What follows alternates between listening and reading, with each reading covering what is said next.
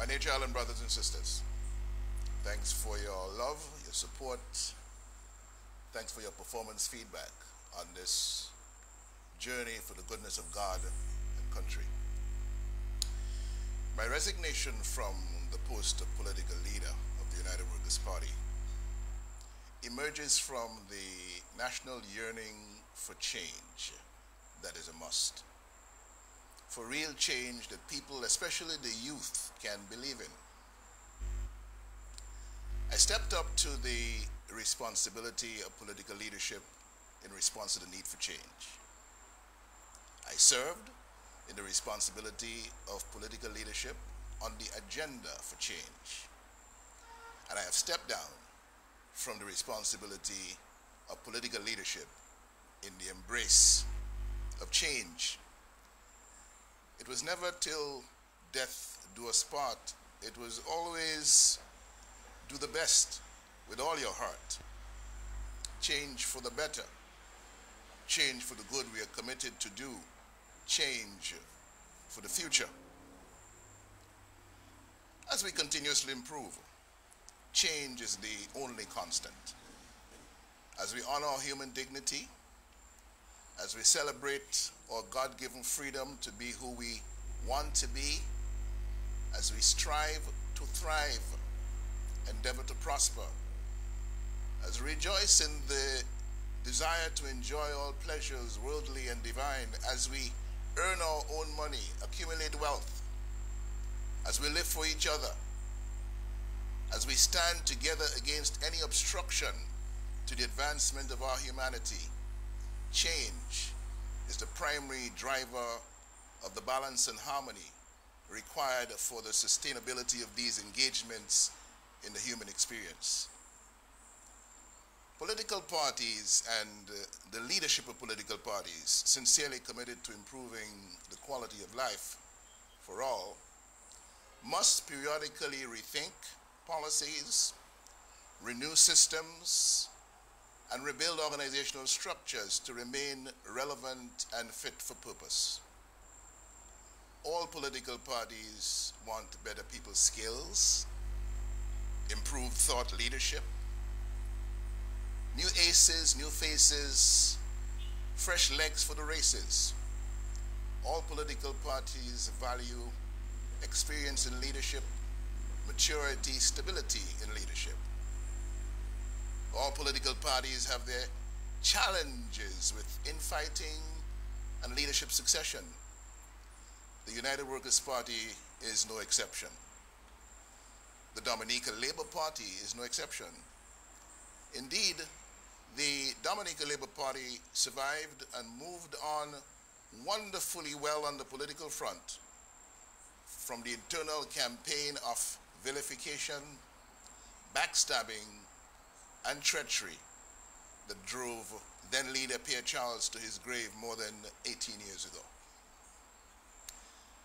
In democracies, where people enjoy the inalienable right to decide who they want to be, while at the same time dictating who others should be, no political party has any monopoly on these destructive behaviors within the party that hurt leadership efforts and injure the party's image as an honest agent of change. Still, a house divided unto itself cannot stand, and it is in the balance between democratic freedoms and the discipline for collective leadership responsibility that eludes us from time to time. 9 years at the helm, trying to usher in the benefits of change, to secure the best Dominica for all Dominicans has not been an easy road. Dominica is hurting. Joblessness, worsening poverty, spiraling dependency, and relentless attacks on the freedom of the human spirit are destroying the right to lives that matter.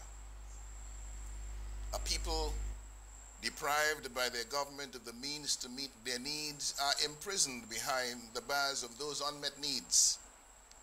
The playing field on which you compete for the seat of government has been compromised beyond recognition, and we have been struggling to secure the foundation of free and fair elections with integrity as the backbone of our democracy. And yes, there has been the infighting, the vilification from within, the backstabbing and the treachery. But I'm alive. I survived to stand aside, to continue to serve, committed to secure a course correction so that the leadership of the party going forward is protected from similar impediments to ensuring that Dominica is on the ballot and not the parties and interests we define in mindless prejudice of colors. It is time for change. Hopefully, this resignation presses the leadership reset button on the clear understanding that living for others is a rule of nature. And if there's no enemy within, then the enemy outside can do us no harm.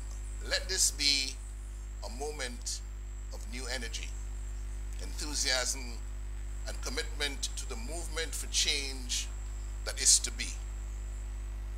The change that begins between you and me.